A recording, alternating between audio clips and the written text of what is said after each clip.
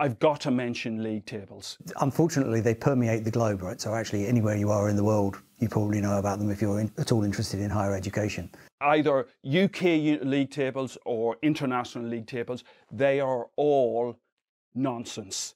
It is so frustrating that our fate is so tied to them.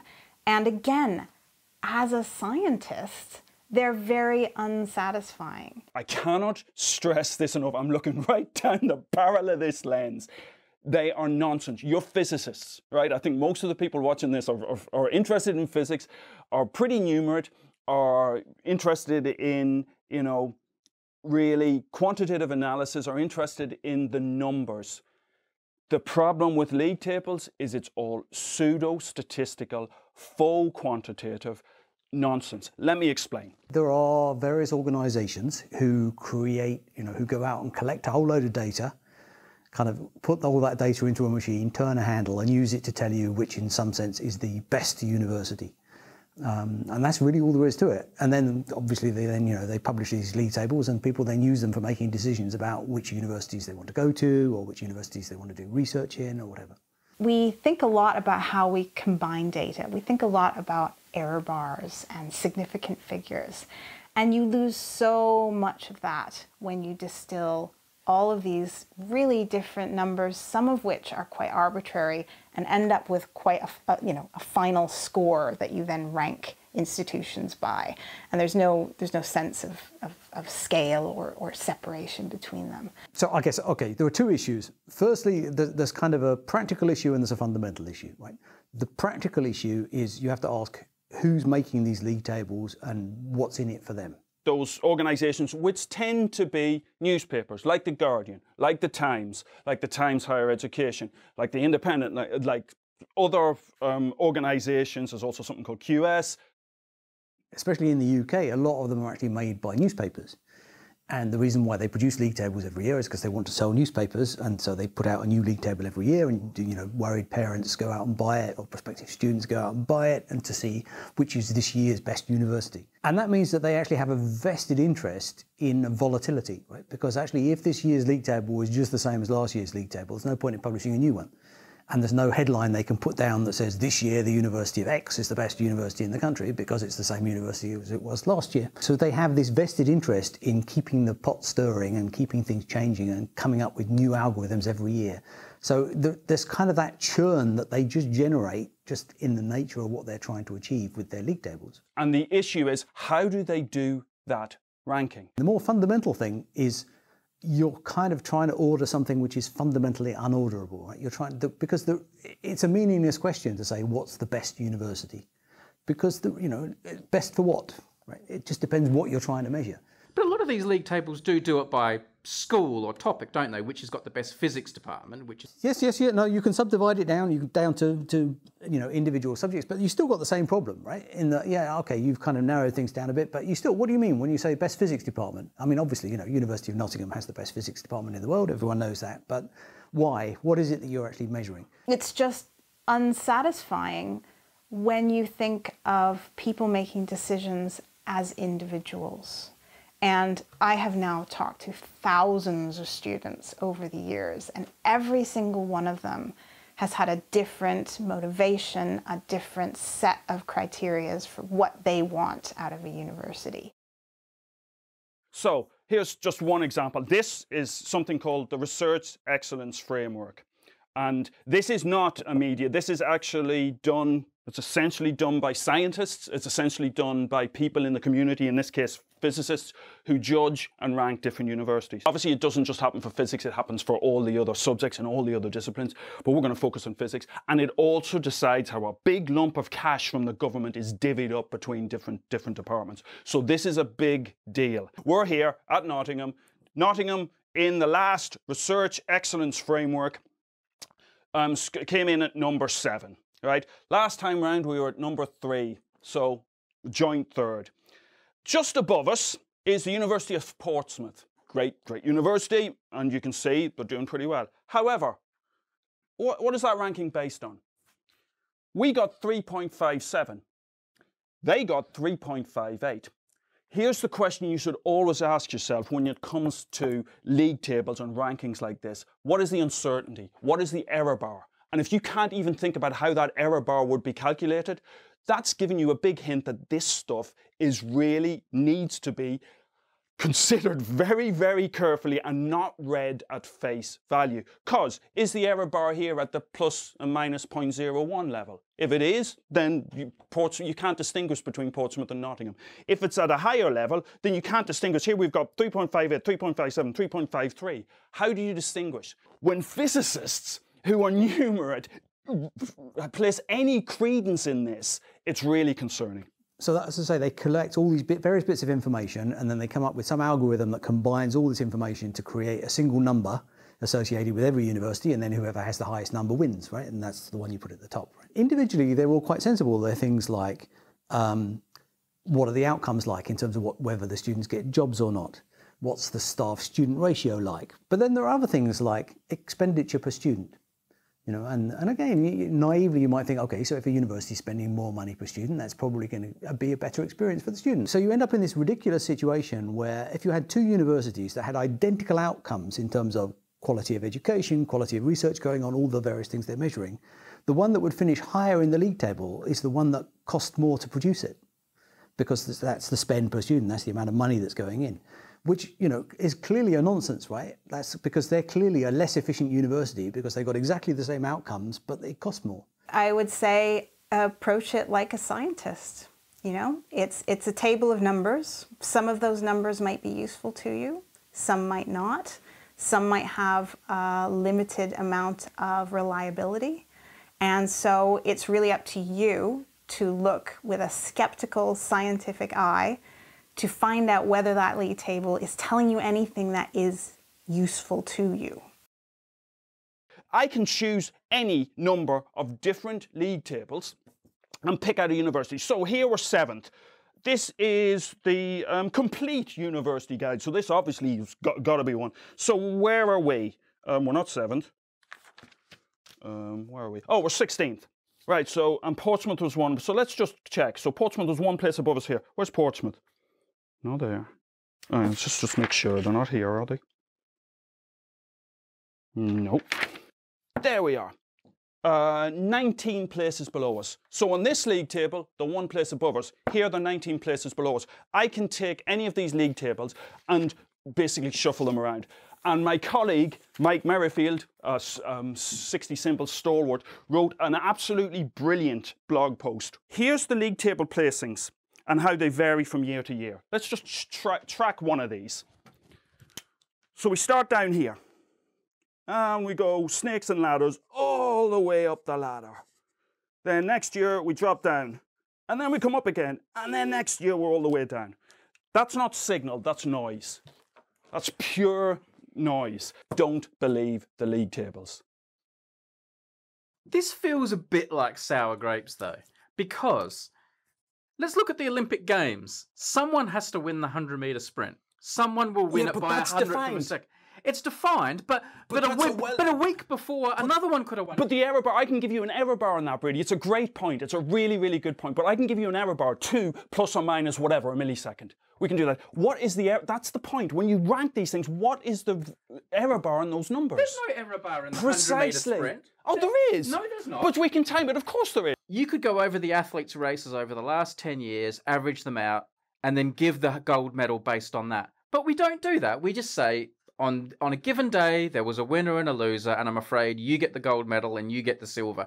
That's what's happening here. No. On this given day, Gotta disagree. But the problem with the race analogy is that is well defined. They cross the line in a certain time. That time we can measure down to milliseconds, right? So it's a well-defined number. They're measuring defined things here. You just don't like the things they're defining. No, they're not. So they're measuring, for example, one of the things that really feeds into this is whether papers are 4-star, 3-star, 2-star, and 1-star. There have been multiple studies of this which show that the error bar is that if you give an individual paper to a number of different experts and ask them to review it, the best you'll do is plus or minus a star.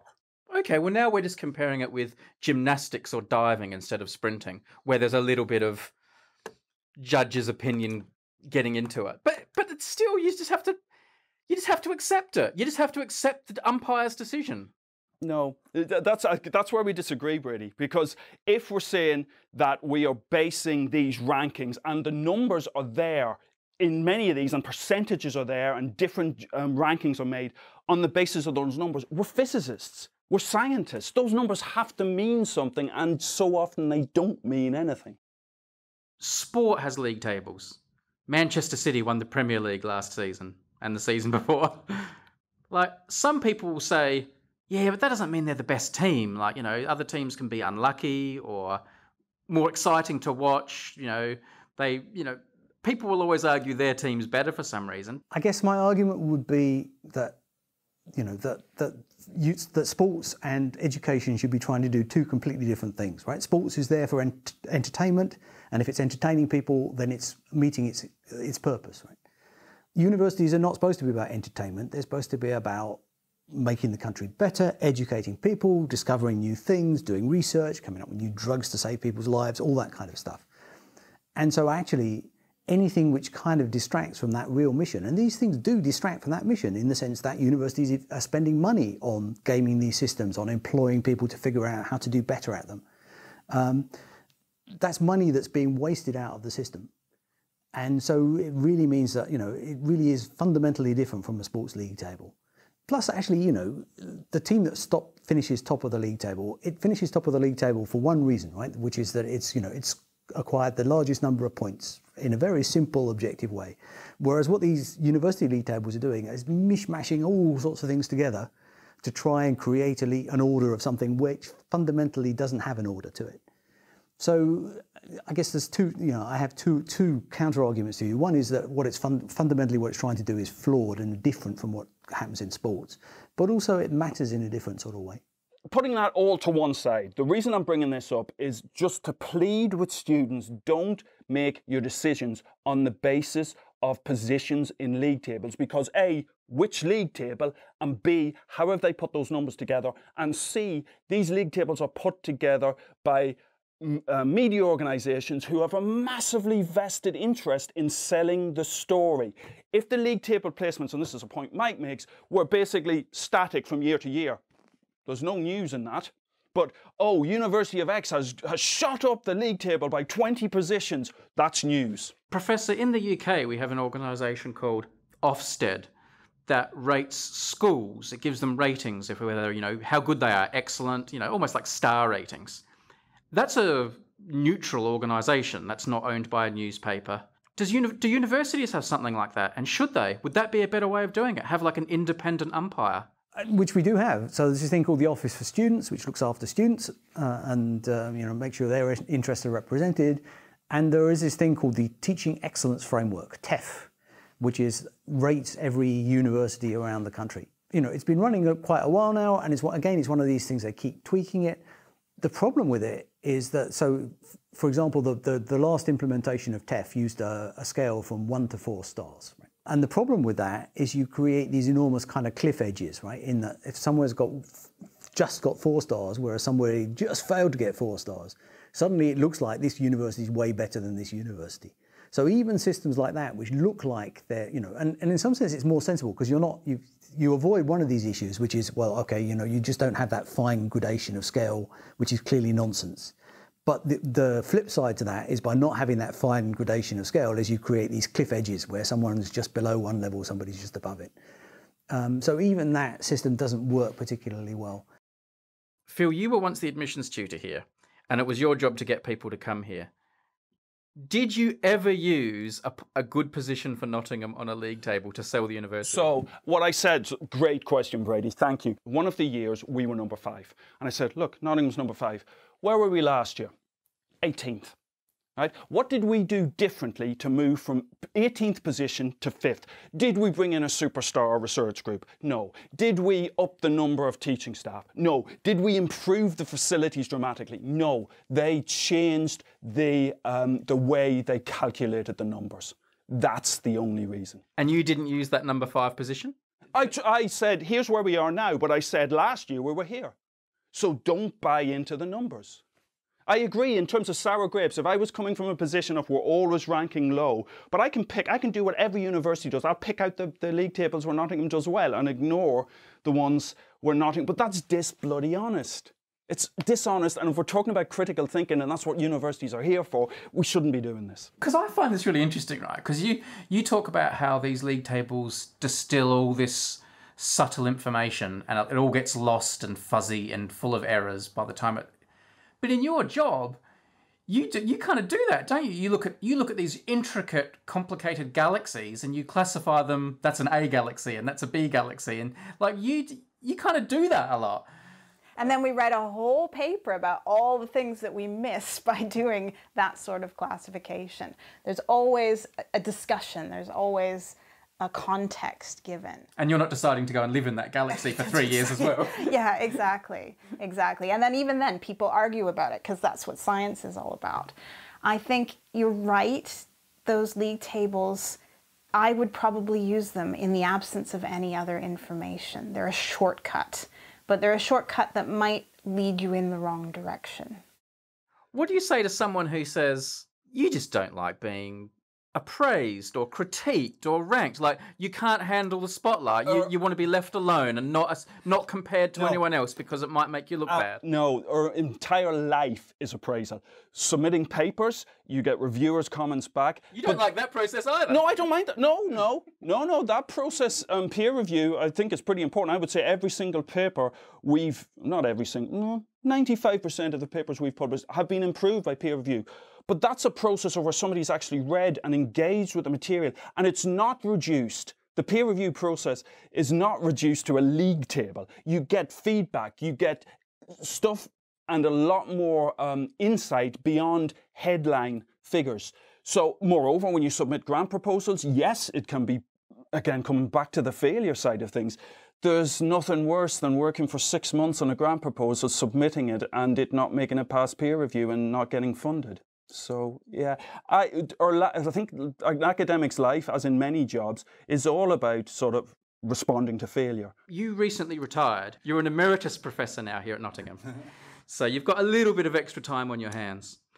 If the Prime Minister or the King came to you and said, we want to create new league tables, we want them to be neutral, we don't want them to be associated with any newspaper, we're going to put you in charge of the system, you come up with the algorithm, you come up with a way of creating the league table. Do you think you could do it? Do you think you could come up with a way to make it kind of work, to make it useful? I'm honestly not sure. So there is one league table which kind of comes close, and you're going to ask me what it's called, and I can't for the life of me remember. I'll check it out for you afterwards. We'll put it on the screen when Professor remembers. He's old now. He doesn't remember things. I don't remember these things anymore. Anyway, but there is this one league table where, you remember I said you take a whole bunch of different things and you kind of, they all get combined together to create this one number. What this league table does is it has the individual things for all the individual bits and pieces, and then it leaves to the person who's actually consulting the league table what weighting they want to put on different things. And so that way they can decide, actually what's really important to me is that it's, it has a very high value added score, or it's a university which is at a campus rather than a city centre, or, so the whole bunch of different things that the person can kind of combine for themselves to decide how much weight to give to the different factors. Sort of a do-it-yourself algorithm. It is, yeah, and that really does tailor it to the individual. This is important, this is not important. That's a better way of doing it because it does mean that not everyone gets the same answer. I still don't think it's kind of perfect because it still gives the impression that there is a right answer, and there really isn't, in that objective sense of this is the right answer for me. But I think that kind of approach might be a better way of doing it than just publishing a list, that's printed in a newspaper somewhere. So do you think universities should never be compared to each other empirically? No, I would disagree with that. I would say they should be compared, and there should be, in terms of how that research funding is divvied up, we need to think about how we do that. But this is not the way to do it. This really isn't the way to do it. What is the way to do it? That's a good question. That's a really good question. I would say in terms of making it the process a lot more robust is get rid of the numbers, get rid of the rankings, get rid of the league table mentality.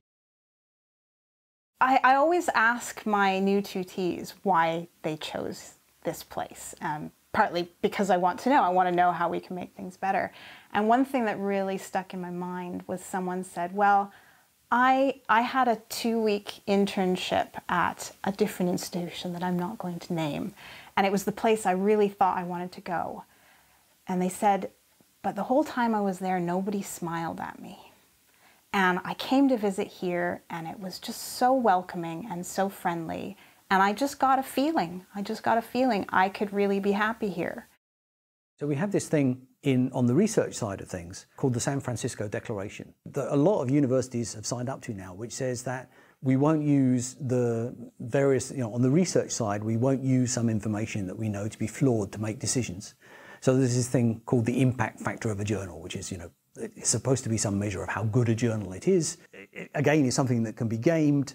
And so, it's just not something you should be relying on. Universities actually recognize this and have signed up to this thing that says we will not use this impact factor. We will not use it for deciding whether to promote people or what decisions we're making and all those kinds of things. I would really like to see them make a similar commitment on the league table side of things that says we know these things are bad, we know they're flawed, therefore we're not going to engage with them, we're not going to use them in our publicity material, we're not going to put up big posters saying ranked 3rd in the country for something or other, we're not going to pay the companies consultancy fees to try and move our positions up these league tables. So just basically signs up to saying we recognise these things are bad and therefore we've all agreed not to play their game. Signing that declaration is pretty pointless, though. I mean, you need the students, the prospective students, to sign it, and they're not going to all sign up to it. They're still going to use them. They will, but I think you can just undermine the credit, because when universities crow about the fact they finished top of a league table, they're adding credibility to those league tables by saying so. They're saying, here's something we trust, which is saying we're good. Right? And it's dishonest, right? Because we don't trust them, really. We know they're bad, we know they're flawed, we know they're a bad way of doing things, but we play that game. If we can, stop reinforcing the credibility of these league tables by using them in our own advertising, there's at least a chance that students will realise that they're bad too. For more videos we made exploring some of these topics, including the UK's university clearing system and how Professor Moriarty dealt with his own failures at university, check out the video description. I'll also link to more videos and resources you might find interesting.